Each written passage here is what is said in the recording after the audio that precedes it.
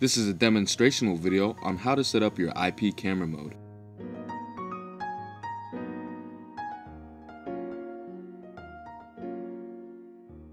The IP camera mode integrates well with the field of archaeology, remote medicine, jewelers, as well as the aerospace industry. After correctly inputting the alias name as well as the IP address, you can select Save. Once that address is saved, you can now view the image. We will start by setting up the server.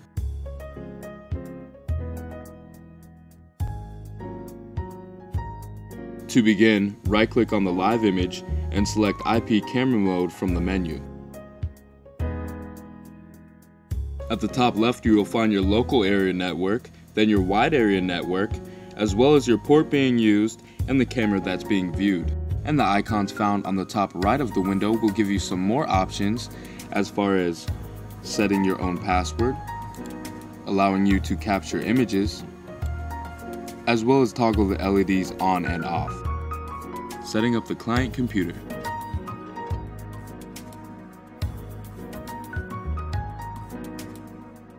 And now we are able to view the live image that is being shared over the server.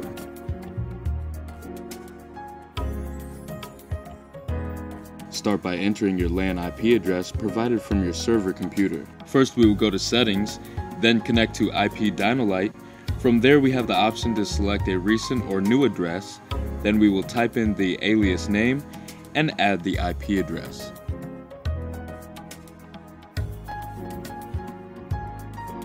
After correctly inputting the alias name as well as the IP address, you can select Save.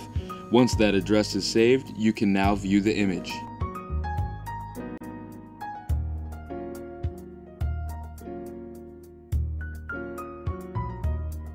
The IP camera mode promotes a safe and secure sharing environment for both parties. And as you will notice on the screen, the client is broadcasting through the server from a different location. This technology now allows yourself and all other users to remotely connect and share their live Dino-Lite media to virtually any computer via network or internet, at the same time broadcasting within a secure environment.